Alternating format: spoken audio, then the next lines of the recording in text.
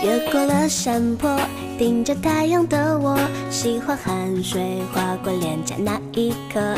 你落我很多，逞强说回应我，不得不说你再次与错对手。看愿一朵朵拼凑成我们想要的模样。你会笑着对我说，有着主向往。你一边弹琴，我一边唱歌，树上的鸟儿也在跟我们和。小小的人啊，在大大的银河，用光速连接我们的快乐。这微笑的泪水是幸福的，你每一次调侃我都记得。当我撅着嘴，你躲到我一侧。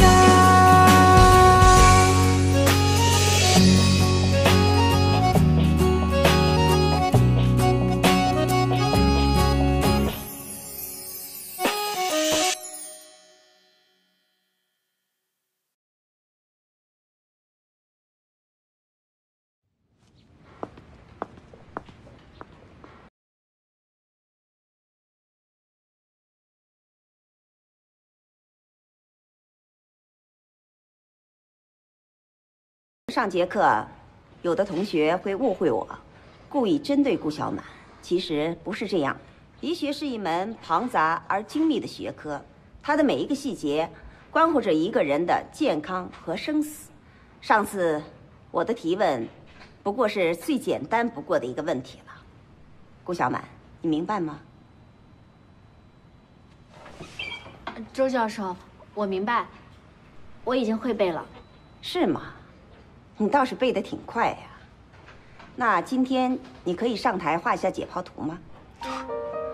上一秒还说不是针对，下一秒就压制级的针对，段数太高了。顾小满这是惹了什么人啊？周教授，Zuo An，我希望你也能够明白，我提的问题并没有朝纲，而且你说我不对，你作为一个学生，在课堂上屡次顶撞老师，你觉得这样做对吗？我相信你的父母也不愿意看到你这个样子吧。左岸，周教授，我想我应该能画出来的，我已经画了2个晚上了。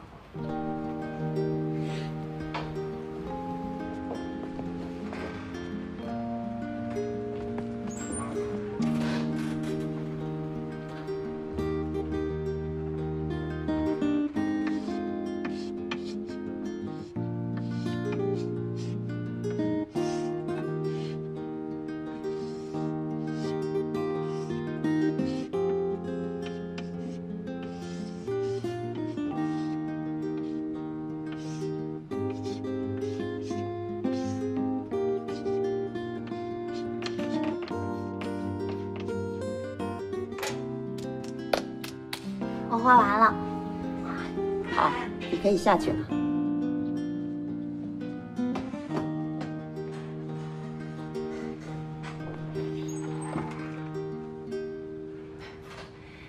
这次顾小满做得不错，不过我提醒大家，你们一定要放平心态，不要沾沾自喜。画解剖图不过是基础中的基础，能不能顺利毕业当上医生，后面的路还很长。这也是我对你们每一个人的寄望和鞭策。来了。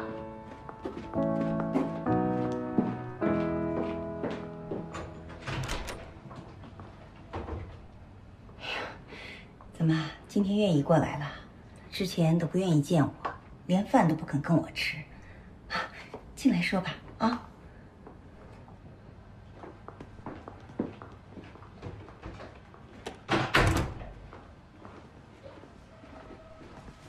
坐下。不了，我这次来找您，是希望您以后不要再故意打击顾小满。您随随便便的一句话，就会对他造成很大的影响。他一步一步走到今天，实在是不容易。我希望您不要拿他的学业和前途，来做我们之间的筹码。好啊，那你跟他分手，我马上回美国。妈，既然你叫我一声妈妈，就知道我不会害你，儿子。我做这些事情都是为了你好。你确定是为我好吗？你确定不是在逼我吗？儿子，你什么时候变成这样了？之前你都不会顶撞我，可你现在都学会对我发火了。难道这一切都是顾小满叫你做的吗？妈，你根本一点都不了解我。我这些年来唯一的快乐就是顾小满。可您口口声声说是为了我好，为我好，你真的是为我好吗？还是把我当成您赎罪的工具？你不要这样，没有人怪你。别管我，是我自己不能原谅我自己，你知道吗？其实那天，安心离我更近一些，可我却没有管他，我只选择救了咱们的孩子，你知道吗？你说什么？我就是做了这样的事情。我作为一个医生，他们把性命交给了我，我一个救人的人，可我却杀人了。我真的杀人了，以后这医生我再做不了了。留下来好吗？别管我！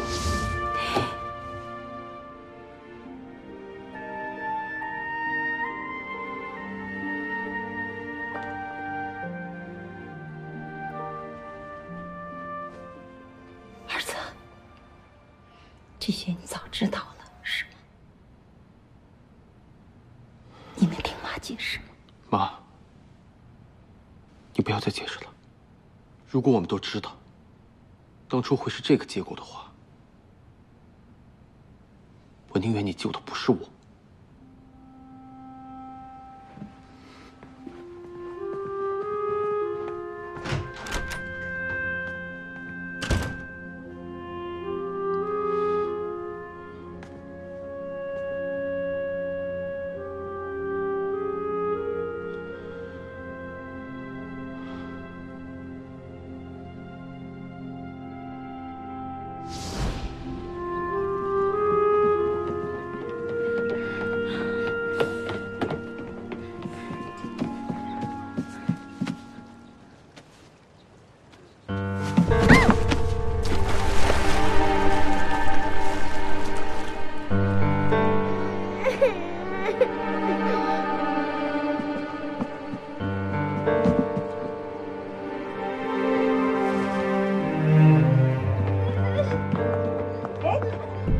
宝贝儿，怎么了？我安和姐姐掉进河里了。什么？左安！左安！阿信！阿信！阿信！阿信！阿信！我阿信呢？我阿信呢？我阿信！你别这样！阿信，君，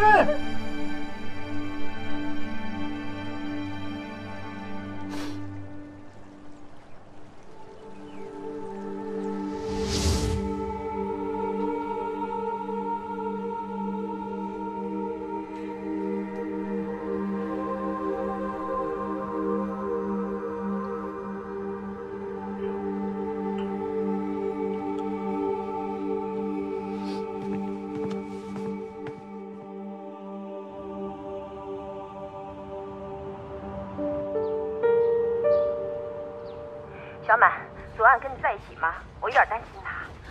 阿姨，您先别着急，我再找找啊。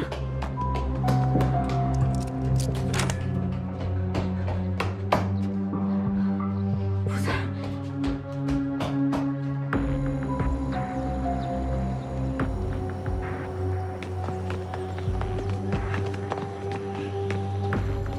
怎么样？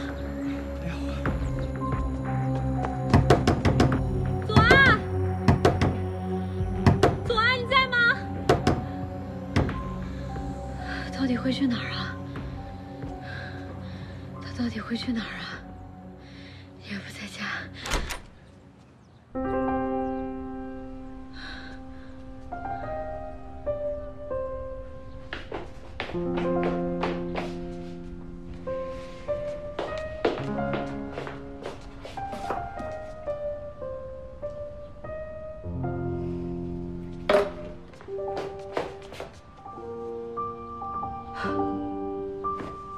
这都什么呀？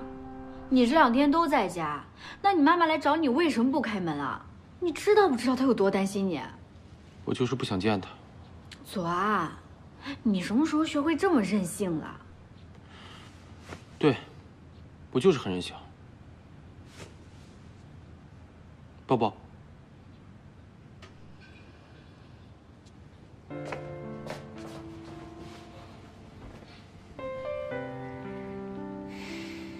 左安，你能不能不要和妈妈吵架了？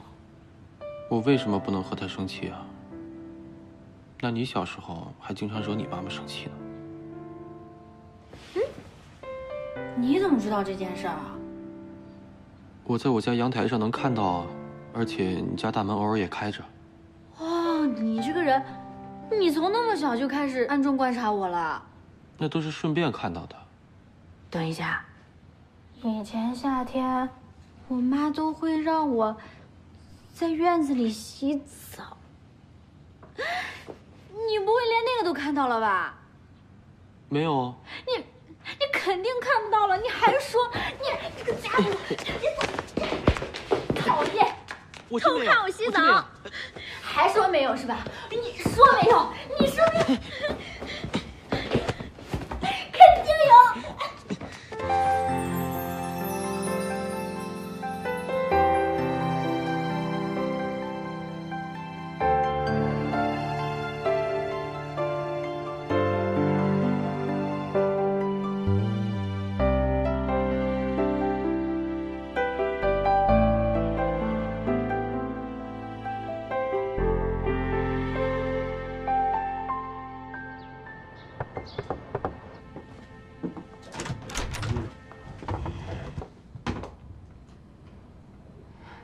请进吧。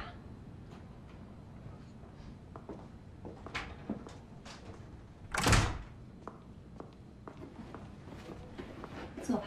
啊。谢谢你啊，小满。小安给我回信息了。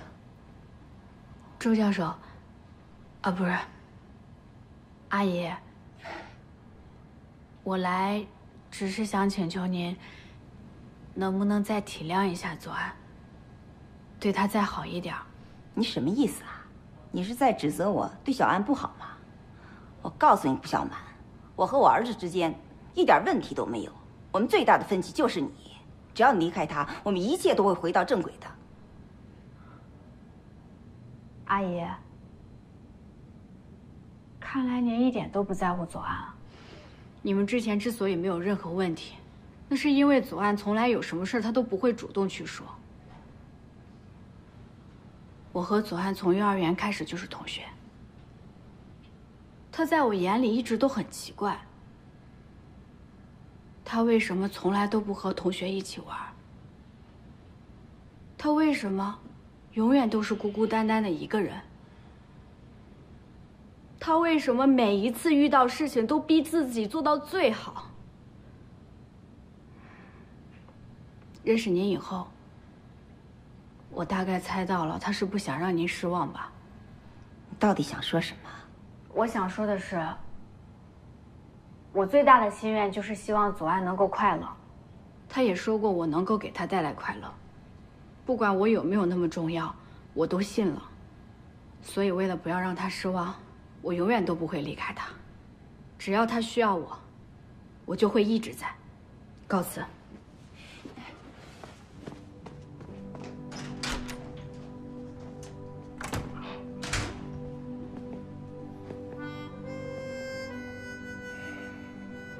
今天我终于明白，小安为什么会选择顾小满了。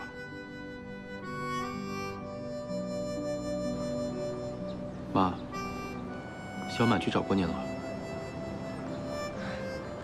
说实话，顾小满这女孩确实不错，不过仅仅是不错而已，远远称不上优秀。妈，儿子啊，妈觉得她真的配不上你。你听我把话说完。她跟我说，她想让你快乐，这句话确实打动了我。这么多年，妈确实忽略了快乐在你生活中的意义。那件事儿给你造成了很大的心理负担。这件事儿上，我这个做母亲的，的确存在实质的责任。妈，您别这么说。我那天的话，其实并不是要埋怨你。可你一直存有芥蒂，不是吗？我这些年一直都在想，如果您当初不去美国的话，也许事情不会发展成现在这个样子。也许吧，人这一辈子都要为自己的选择付出代价。过去的事情，我也不想做过多的解释。妈只是想让你知道，你和顾小满确实不般配，但他是你选择的，妈也会尊重你的意思。真的。但是安宁那边，你要考虑清楚了。在妈的心里，我一直希望你能和安宁走到一起。我去过她家了，她的情绪非常的不好，这一点也不利于她的康复。毕竟，她是因为你才出的事儿。所以啊，妈不反对你和顾小暖谈恋爱，但是安宁那边，妈希望你能妥善地处理好跟他的关系，明白吗？嗯。那妈，您想让我怎么做？我不想坐轮椅，我也不想做复健，只要我一直站不起来好了，我自己都不在乎。你那乖啊，听妈妈话好吗？安宁。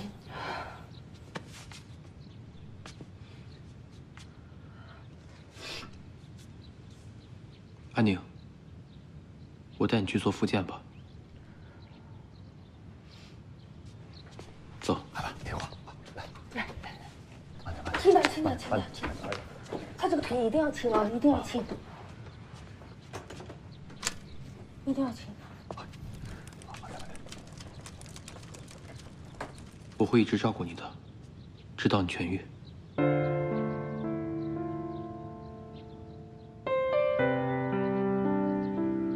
走吧。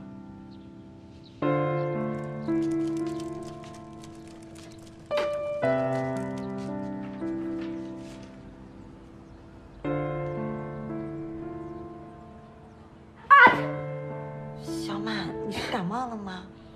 没有吧？可能谁念叨我呢？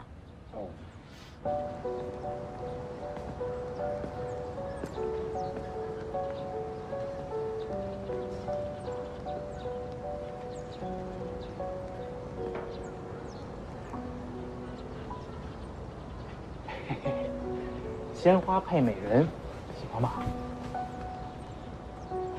怎么才1朵啊？你们家六子上次送了11朵呢，还有徐东，虽然胆小，也送了33朵呢。还有隔壁班的。哎，怎么那么多男人眼瞎喜欢上你啊？那个不是。哎呀！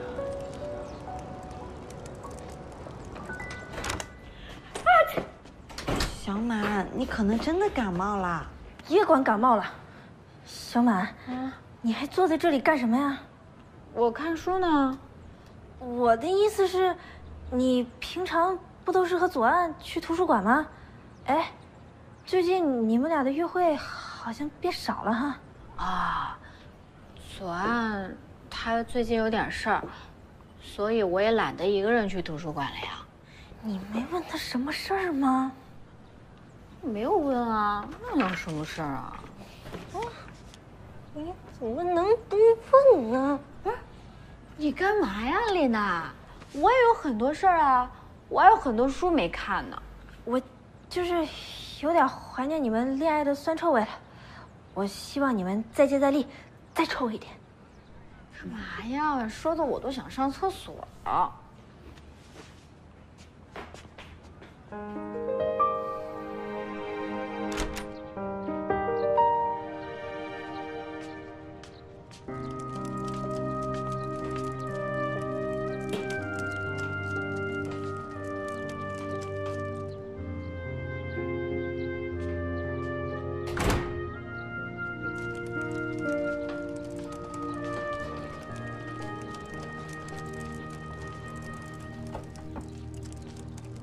好啦，我自己可以上去的。今天去学校这么一趟，觉得还是学校好，我想回去上课了。那你可以接送我吗？我开玩笑的，你看你的表情，我知道的，顾小满会吃醋的嘛。反正我这腿也好的差不多了，可以自己来回上课的。我送你。真的，不怕他生气啊？我会提前告诉他的。好吧。我扶你上去。不用了，我自己可以的。你快先回去吧。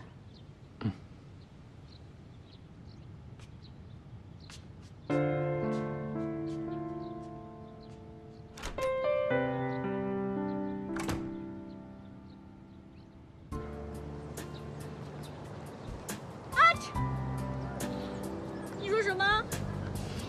你要接送苏安宁上下课？感冒了。你真的要送他上下课？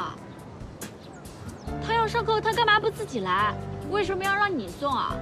苏安宁的腿是因为我受伤的，我答应他，在他康复之前多照顾一下他。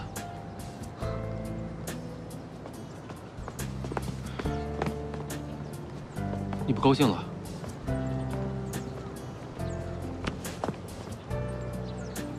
我不送了。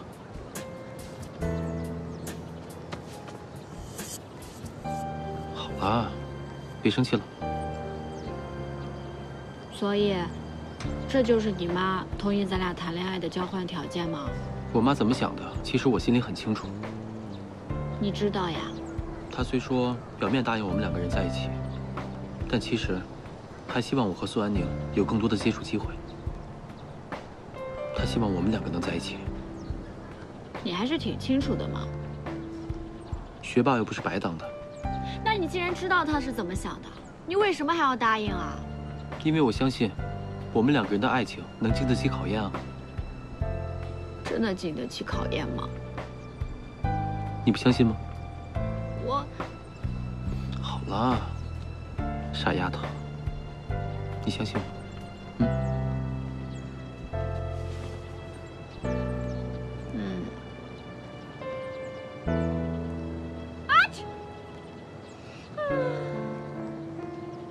走，去买药去。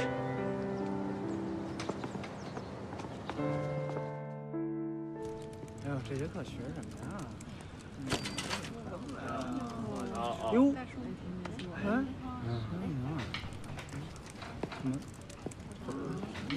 么情况？哟，顾小满这么快就跟左岸分手了？林娜娜，你别胡说。大家请不要误会，我的腿摔伤了，左岸呢只是出于朋友的道义帮了我而已。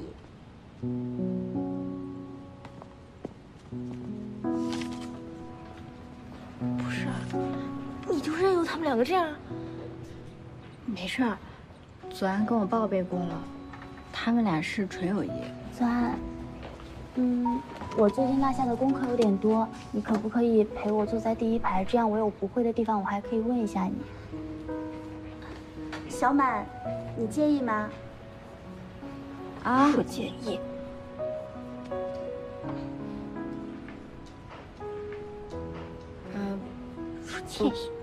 不介意。谢谢你啊。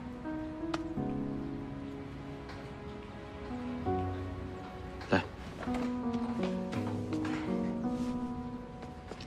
我今天啊，知道什么叫做左右逢源了。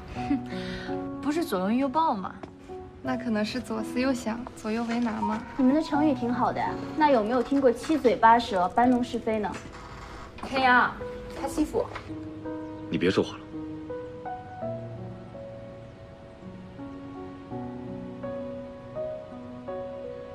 安宁，你落下的功课，放学之后我再帮你讲解。我已经答应过小满，陪他一起上课，抱歉。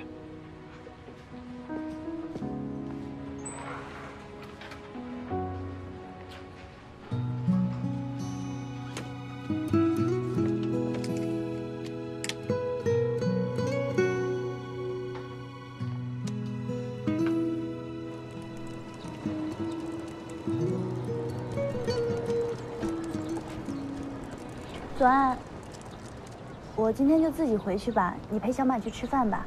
那怎么行啊？你一个人回去路上，万一出意外怎么办？我这不是怕你担心嘛。不会啦。那太好了，那我就把左岸接走了。左岸，我们走吧。安宁，我和小满送你。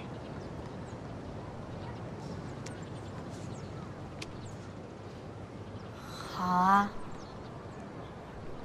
好啊，那一起吧。走吧。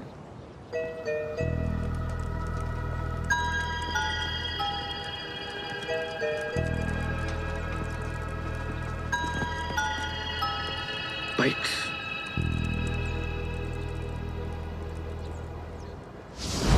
别画啦，够美了。以后你们家沈晨阳会陪你上课吗？是他自己说的，一刻都不想和我分开，我有什么办法？行了，你们先进去吧。行。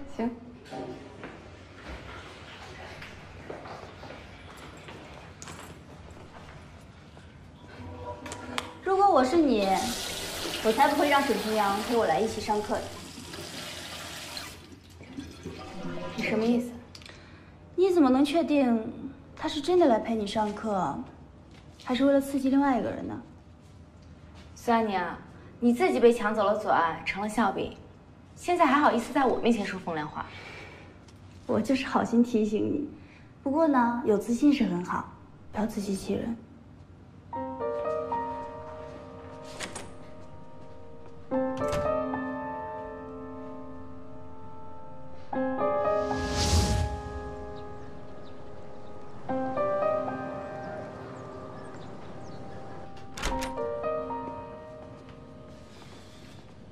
陈阳，我们下午去哪玩啊？你回去吧。要不我们去兜风吧？这次我来开，我开的还挺好的。我说让你回去。陈阳，你怎么越来越烦了？以后别再来了。沈晨阳，你到底有没有当我是你女朋友？宁娜娜，你第一天认识我呀？在这个学校，只要是好看的女孩子都可以是我女朋友，或者叫一起玩耍的朋友，但也仅止于此，谁也不能要求我做些什么。那顾小满呢？顾小满就是顾小满，你根本就没有忘记过他，你和我在一起只不过想刺激他是吧？怎么？我还以为你知道呢，原来你不知道啊！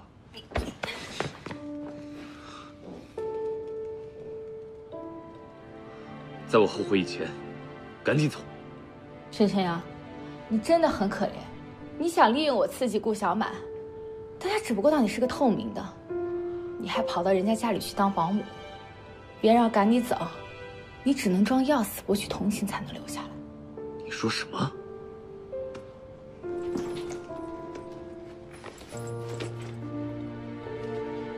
我看了顾小满的日记，这是顾小满的日记本，是你？你给我！你给我！你拿到人又能怎么样？这里边通篇都是左岸的名字，你只不过出现了1、2次。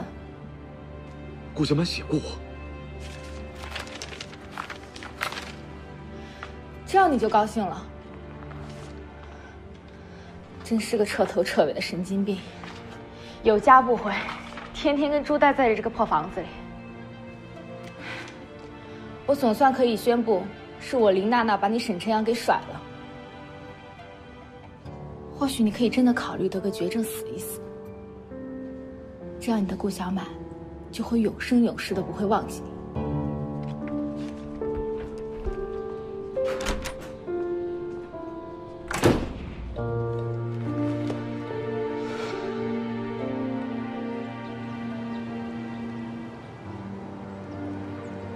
快到除夕了，我提醒沈晨阳应该回家过年。沈晨阳竟然装作快要死了，又赖着不走。哇，我怎么会这么容易就被他骗了？一定是他那一刻的眼神演技太好了。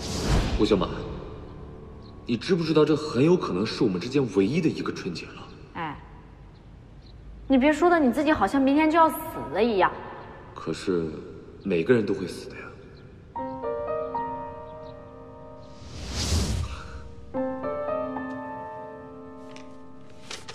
今天沈晨阳回家了，临走的时候又说了奇怪的话。虽然我知道他活蹦乱跳的只是戏多，但心里总感觉怪怪的。有人说坏预感就像感冒，说来就来。我真的有点开始担心他。来个离别的拥抱，怎么样 ？No。顾小满，谢谢你陪我度过了一个最难忘的春节。我大概没有遗憾了。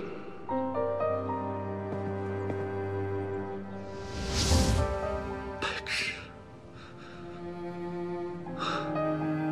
原来你也会担心我。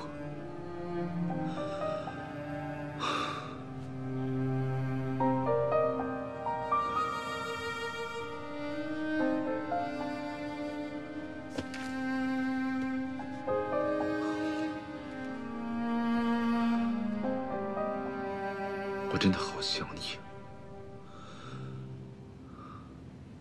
你是不是傻呀？自己的男朋友当然要看紧一点了。我告诉你啊，惦记左岸的可不止苏安宁一个。防不胜防的。我才不怕呢！我要是这点自信都没有，我还敢跟左岸谈恋爱？哟，说你胖你还喘上了。你才胖，你胖。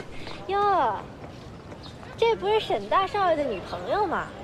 对了，今天沈晨阳来上课了吗？好像没有。顾小满，你以为这样就可以看我笑话吗？你别做梦，我和沈晨阳是分手了，不过是我把他给甩了。你们分手了？是。现在你满意了吧？沈晨阳欺骗我的感情，你玩弄他的感情，你们俩都令人作呕。你说这话什么意思啊？你的意思是我破坏了你们吗？难道不是吗？小满，你别理他，大家都知道沈晨阳迟早给他甩了，他现在就来赖你，就是给自己挽尊呢。我说了是我把他给甩了，那你甩人，你这么气急败坏的干什么？顾小满，这笔账我记下了，你给我好好等着。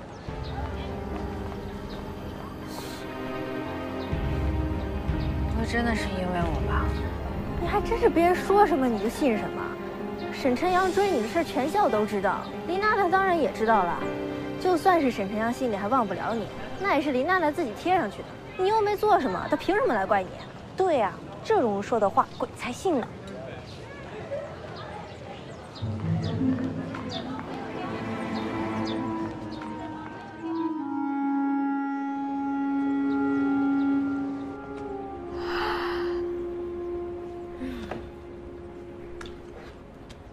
都到饭点了，我们一起去吃饭吧。好啊，走。等等，我真受不了了，小满，你是一个有男朋友的人，成天跟我们在一起吃饭算什么？你男朋友呢？他就又去盘丝洞了吧？盘丝洞都多少天了？孙安宁的腿就那么金贵，还没好。你现在马上就给左安打电话，让他妈溜回来陪你吃饭。哎呀，没事儿，左安都向我报备过了，你们俩就别瞎操心了，我相信他。你心可真大。最好还是打一个吧，谁知道孙安宁又安的什么心啊？你别管他安的什么心，左岸是我的就是我的，谁也抢不走。万事皆有可能，你别掉以轻心。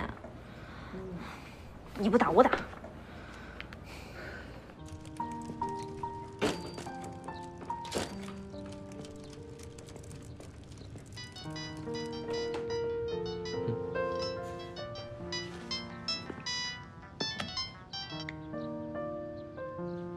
喂，左岸，你在哪儿？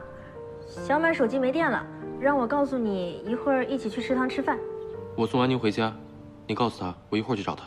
那你快点啊，小满就在教学楼门口等你呢。我知道了。顾小满吗？安宁，你先休息一下，我先走了。我爸说想留你一起吃晚饭呢，谢谢你这么多天一直照顾我。不了。哦，我落下了一些功课没有学，你帮我补习一下吧。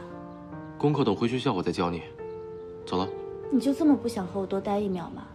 在我家多待1分钟，多陪我1会儿都不可以吗？你别误会。我知道，是你妈妈说让你接送我的嘛，你才肯同意的。如果阿姨不这么要求的话，你还会每天接我送我吗？那如果说我愿意去当苏安心的替代品呢？我们能回到从前那样吗？我不是想要破坏你和小满，我只是希望能够像以前那样，你每天可以多陪我一会儿，多陪我待1小时，半小时也行，可以吗？或者这样，就按你说的，是哥哥对妹妹的那种陪伴，这样可以吧？你真的这么想的？不然呢？你都跟他在一起了，你会离开他吗？不会，我这辈子都不会离开顾小满。我先走了。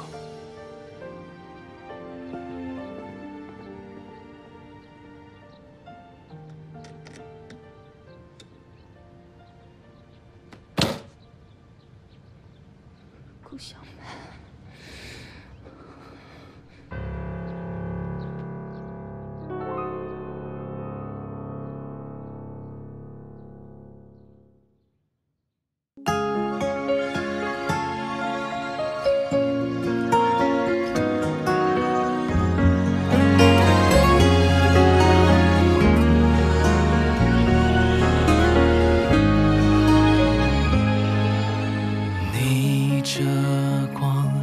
笑在镜头中，不小心风吹皱了眉头。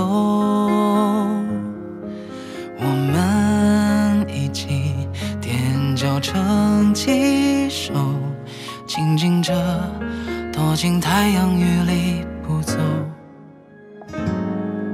像吹落的蒲公英漂浮着，在风雨之中掉了，像一个从天空来的旅客落下了，就安家了。